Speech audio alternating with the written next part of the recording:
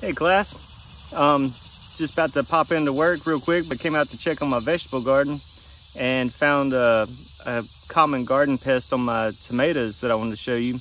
I'm sure y'all have all grown tomatoes and heard about tomato hornworms. If you hadn't, I'm going to show you some. Actually, I think what I have here aren't tomato hornworms, but they're tobacco hornworms. But just because, don't let the names fool you, the tomato hornworm, tobacco hornworm, they can both feed on either plant. The tobacco and tomatoes are in the same plant family, Solanaceae, and these guys can move back and forth between them. But if we can get up in here and see, you can see this great big old caterpillar. So this is a tobacco hornworm. You can tell because it's got a red horn at the tip of its body. It doesn't sting or anything like that.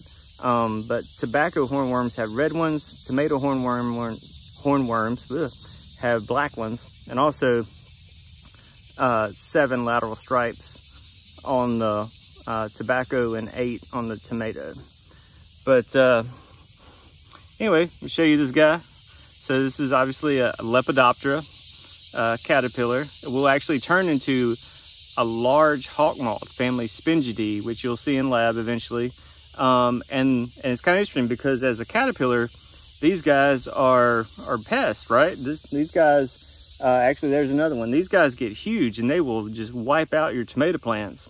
So we don't like them as caterpillars. But as adults, these guys are actually really good pollinators, the adult forms of these. So it's kind of interesting how one stage of the life cycle, we don't like them, but we actually do in the other stage.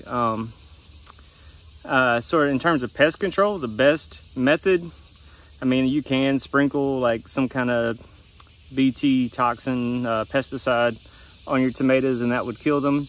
But the best way to do it is to just pull them off. I have chickens. Chickens love these guys. You can feed them to them.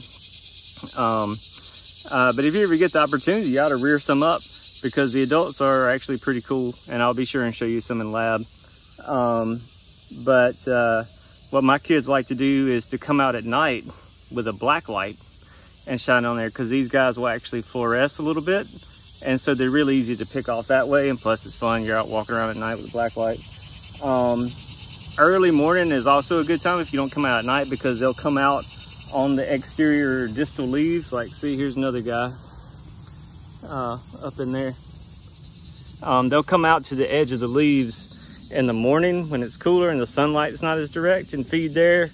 But during the day, they'll tend to move a little closer into the stems to get out of the sun a bit. Anyway, I'm gonna head on into the office, but I thought I'll show you these guys. So this is a tobacco hornworm feeding on my tomatoes.